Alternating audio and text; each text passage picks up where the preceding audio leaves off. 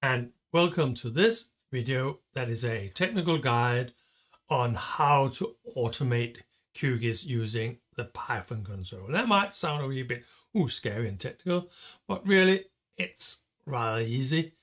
And anyone that has worked with geodata knows that there's a lot of annoying household work with moving data and reprojecting and so on.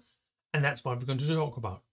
So this video here is really because that I'm working on a lecture video about using QGIS to find locations for something or other. And I wanted to take some data from natural Earth and then clip it out for a region around Denmark and then change the projection to something with meters as units because I'm going to use a buffer tool. And even though it's only 4 layers, there's a lot of I thought, okay, why not just use this to demonstrate how to do automation. In QGIS, there's really 3 or 4 ways of doing automation depending on how you count.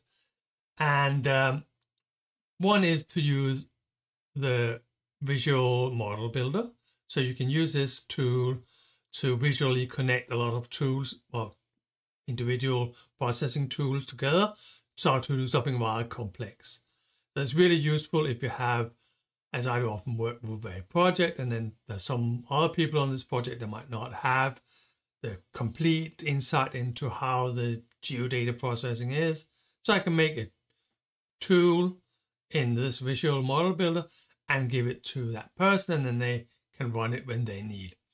So it's a good tool for sharing complex analysis. One of the downsides is it's not really good for iterations. So if you have a folder with a lot of files and you have to do some processing of all of those files, then that's not really a good solution. Then there is the batch processor, which can take a lot of files and then do a single process on them. So it's not really good for doing complex things, and the iteration is a wee bit tedious. You have to more or less hand code each iteration, and then it's a question about how much a time saver that is. So yeah, well, it's okay, but not quite there. And there's something that's not QGIS, but something I use a lot, which is basically just a Python notebook. I use Anaconda or Google's Colab.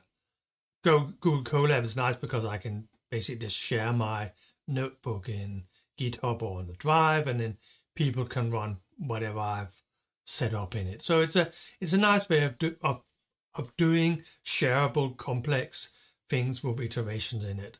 And as it doesn't have all of the QGIS things, so if you're really used to doing QGIS and that's what you want to do, nah.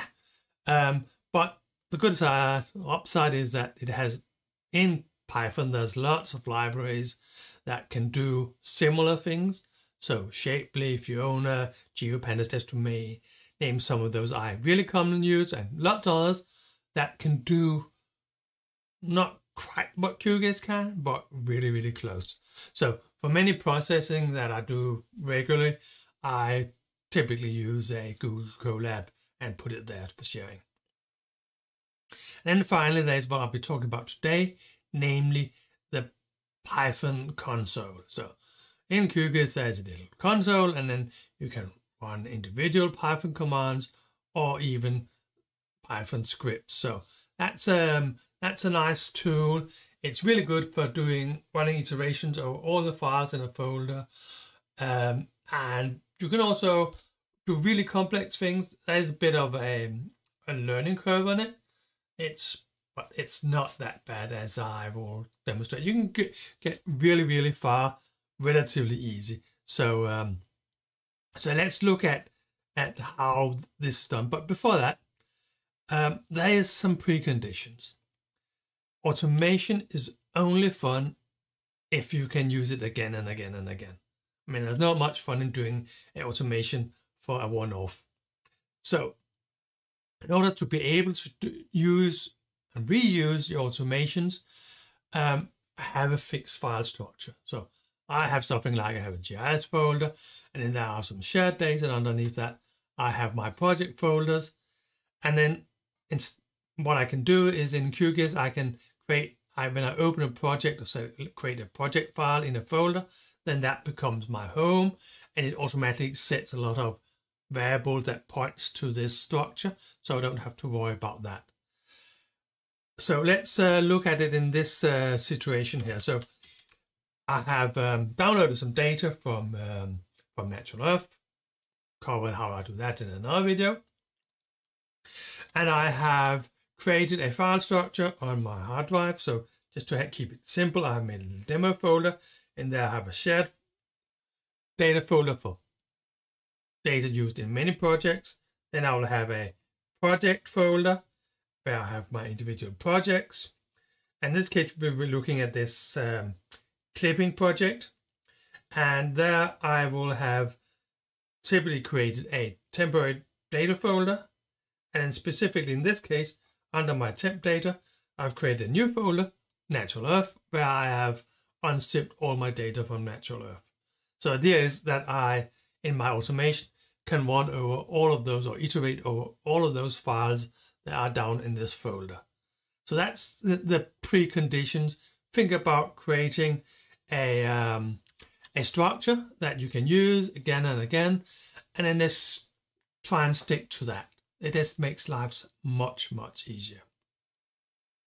So on QGIS,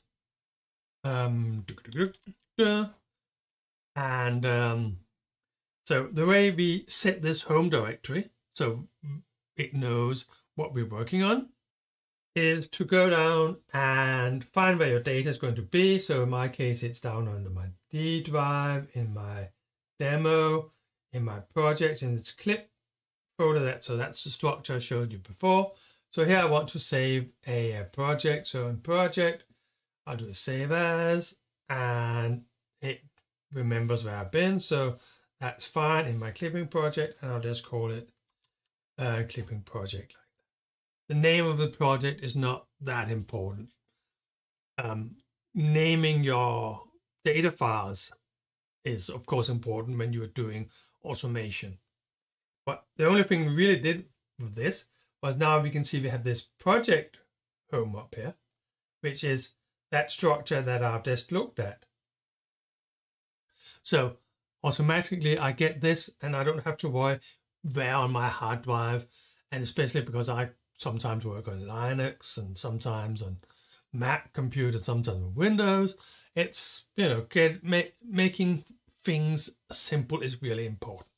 So using the project home as my working space makes life much, much easier.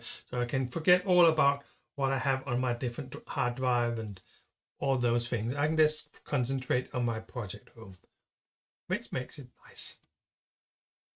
Then I will, in this, my project home, I'll create a new geo package, which I will also call clip project. And in that, I will make a layer called frame. So that's the frame that I'm going to use for my clipping. And that's going to be a polygon. And it's going to have a this projection, this lambda azimuthal equal area. I don't need any attributes because I'm just using it for clipping. So now I've got that. And I want to let's use Google OpenStreetMap to get a feeling of where I am, define my area, somewhere around here, and I'll just, because I like my area to be nice and square in my final output projection, so I'll just change the projection of this data set to my azimuthal here, Lambert. That's fine. The rest of the world starts to look strange, but the part that I'm looking on is nice. And from this layer here, I want to drag in my frame and set that in. Might as well just change how it looks. That.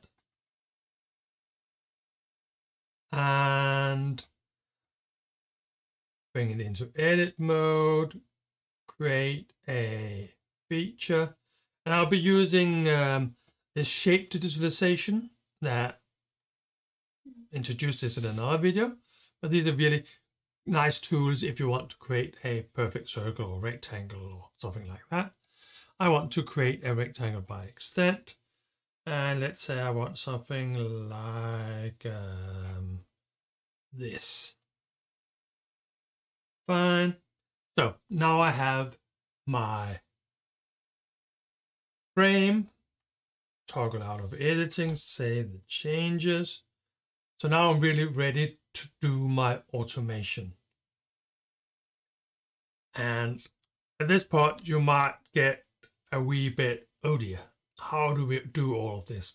But there's some tricks to make it easier. One of them is that all of these processing tools, so if you go to the processing toolbar, they can really be a help in automating your process. So what we do is that we in QGIS go to our processing toolbar, choose tools, and what I want to do first of all is I want to clip my, now matter of fact, first I want to take this frame I have, so this frame, because it's going to be used to clip in another projection and it is created, I need to densify it. It's basically a question about keeping it as a square rather than having it walk around, cover that in another video. So I want to do a densify of this. So I'll do a densify by interval. So basically I'll be putting a vertex for each, in this case, do a kilometer. Each kilometer around here, I'll do a vertex test to make the projection, reprojection work easier. So do this, and I won't use this tool up here to point to my files, but I'll go over here and I'll go to browse for layer, and I'll go in my project home, and I will go and I'll choose my frame, and I'll change this to 1 kilometer, and my output is going to be a geo package, just because that's fun, and it's going to be a temporary one, so I'll stare it down in this, and I'll just call it temp. Like that. So that's stored, and I will call this frame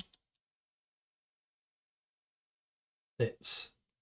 Okay, so now I have my densified frame, all of this set up, and I could just run this tool, but the trick is not to do that, because we want to automate, we want to be able to do it all again. So I won't run the tool, but I'll go down in this advanced here. That's only the later versions of QGIS, so make sure that you are updated there. And then I'll say copy Python command. Then I'll go in my text editor and I'll just paste it in. So this is the console command. I could put this into the console and run it directly, but I want to use it as the basis of my work. So I'll just break the lines here so we can see approximately what it looks like. What happened there?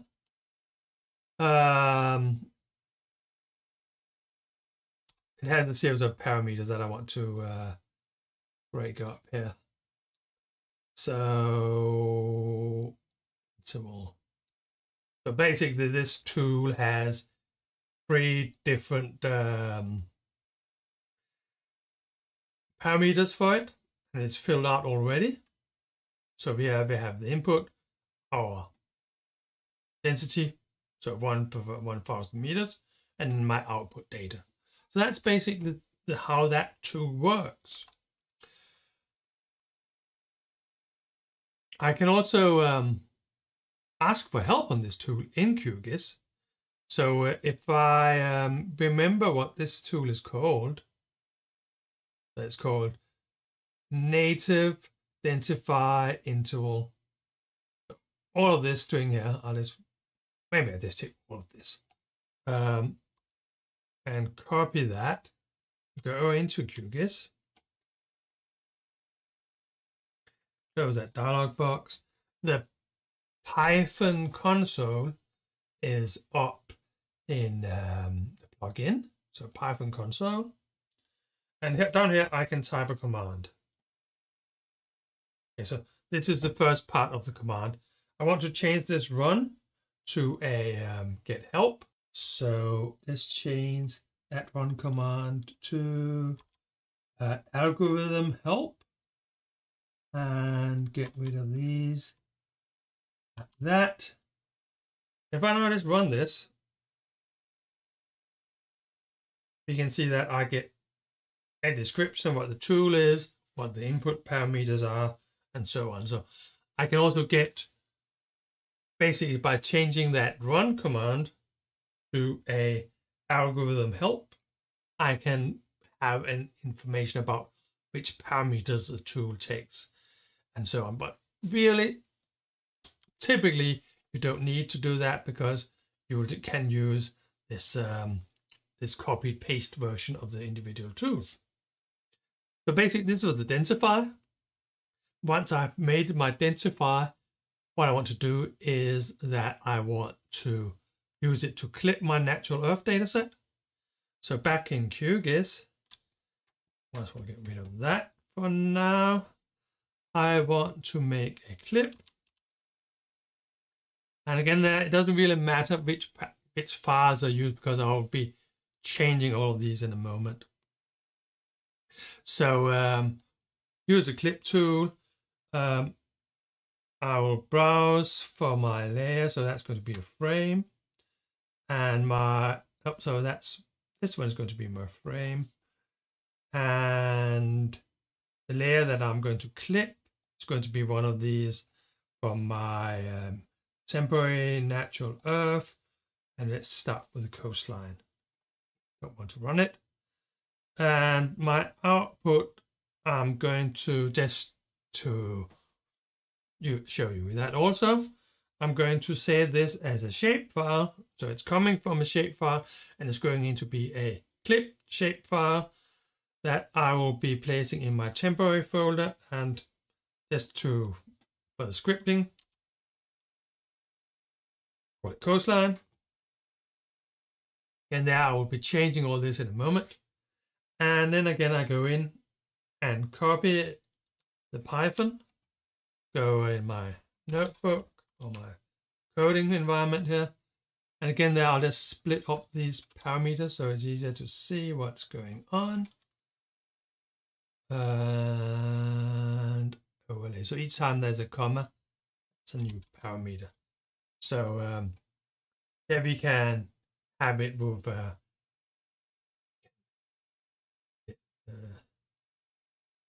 these a bit just to make it easier to read. Oh, that's one indent too much. So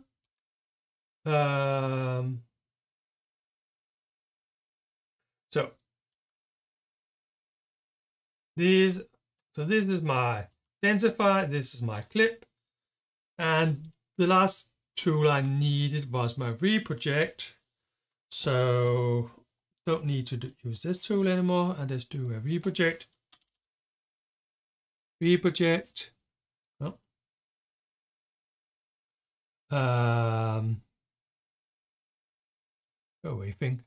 A reproject layer, and it's going to take one of those shape files and it's going to save the output into my permanent Jude package file. So again, there I'll be using this picker to go down and find my data. It's not going to be one of these, it's going to be the clip version. We'll turn to that in a moment. And I'm going to change the projection to this Lambert as a modal. And I'm going to save my part data to a geo package, so this one. And I will call it coastline.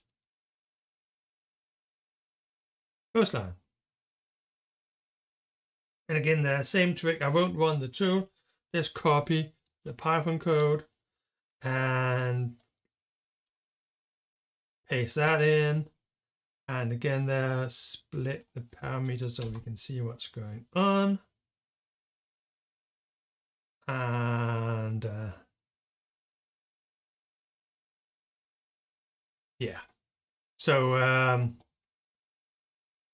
you see this one is a really big long one, so you probably didn't want to type that in yourself. So this is basically how our three tools that we're going to be using. So I basically just used the graphical user interface to generate a template for what I want to do, and then I'm going to wrap this template in another template, which is what I normally just run when I do a process. So once we have created our template of what we want to do, we can wrap it into a template of scripts we use in basically all our coding. So this is a header that I often use in my project. So basically we say that we're going to have a project geopackage name. So that's what I'm going to call it here. And that's going to reference to this instance of home path. So in QGIS, these two things relates to the fact that I have this home, project home. So that's my home path. And then I'll be referencing to this geopackage file. So this clip project geopackage there. So that's basically what this is referencing to.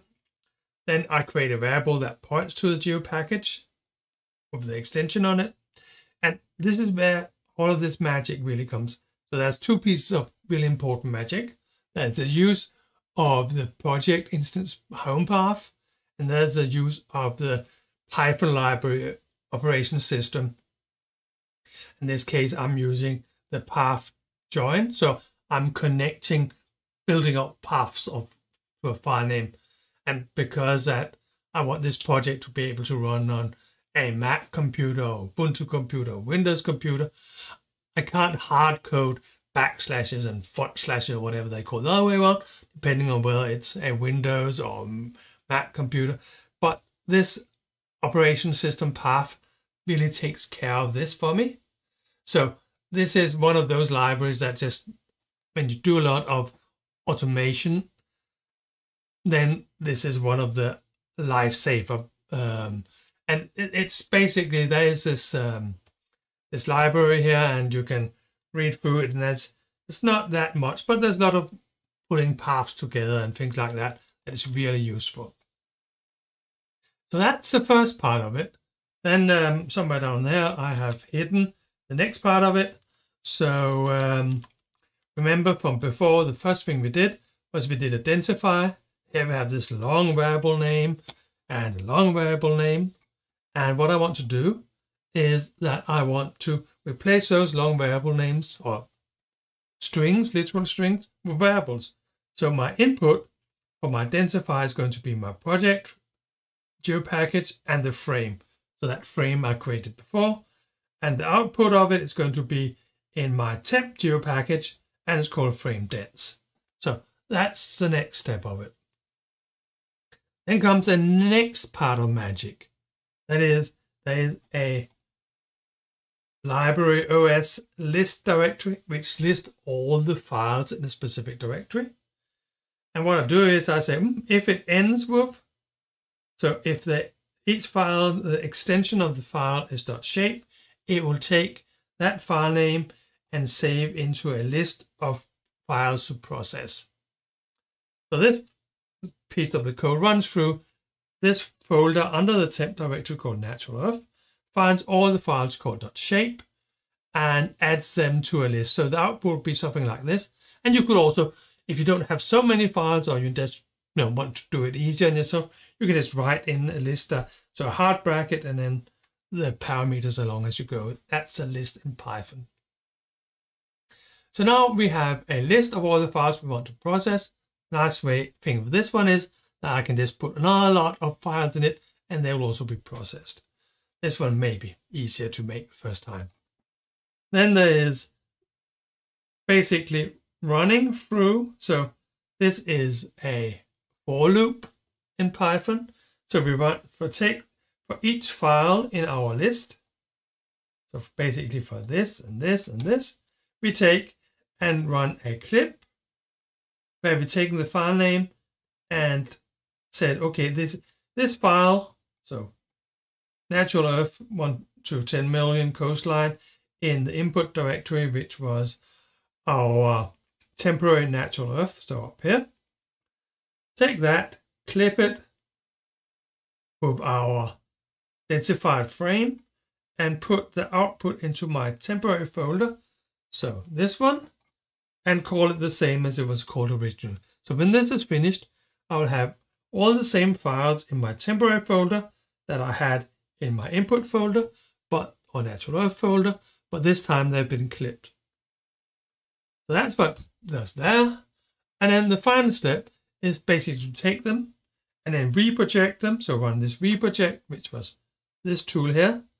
Again, all I've done is I've replaced those long file names with the variables that all relate to my folder's home path. So if I was running this on another folder, no problem. I didn't have to change any of the code. So run from my temporary, that's where I put my output there. So this is the same as this. This is the coordinate system I want. This is a transformation from the input to the output. That was this long thing. You don't want to type that yourself. That's why it's nice to use the user interface of the tools to generate these paths. And then save it into my geo package. And the only magic here is that I'm skipping off. So this split text takes the text here and splits it at the dot. So I just get the natural earth coastline without the dot shape in my geo package. So that's really what's to it. It's relatively simple, just to take your parts that you generated using the Mercury user interface and then put them into a basic Python template. And doesn't have to be really advanced. In this case, the only thing is it has a list files in a directory and it has a for loop. That's only Python specific in this, so it's really, really, really basic. So now I can take all of this, I can copy it, I can go over in QGIS and I can go to my plugins, find my Python console, paste in my code, and if all goes well, cross fingers, whatever, I'll press the run, and I made a little mistake. I clicked too much. Forgot that part of it. Get rid of that. And then let's run it code. And this time it runs. And the magic is that now up in my temporary folder, we can see I have all these files. So down in natural earth, this were the original ones.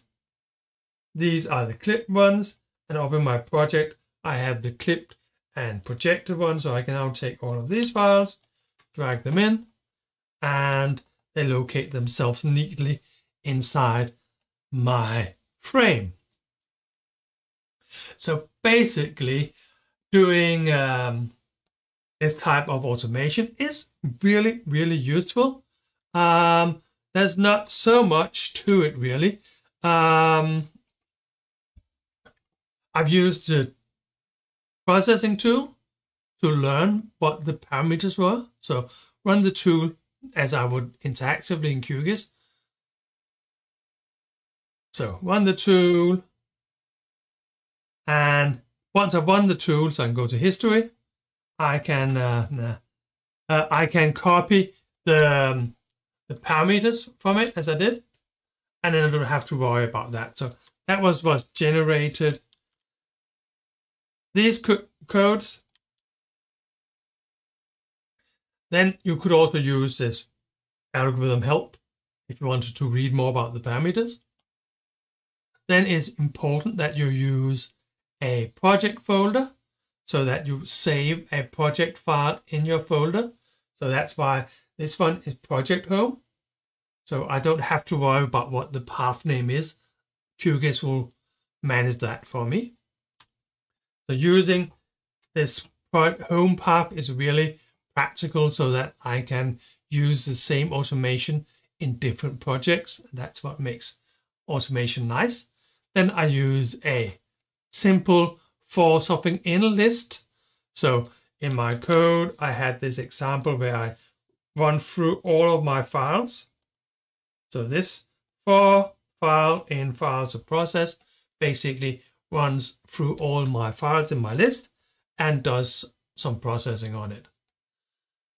And then finally, the only really Python-ish thing you have to learn is, understand this library, this OS path, so we use that our automation can run on both Windows and Mac and Ubuntu or whatever, because this library is all that hassle about how the structure of a file name is in different operation systems, takes it out of the equation, makes life much easier.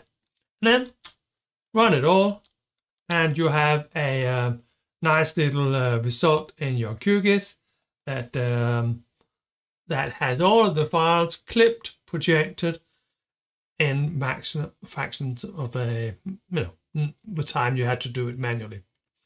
Should say I normally don't use memory layers, so temporary scratch layers for this type.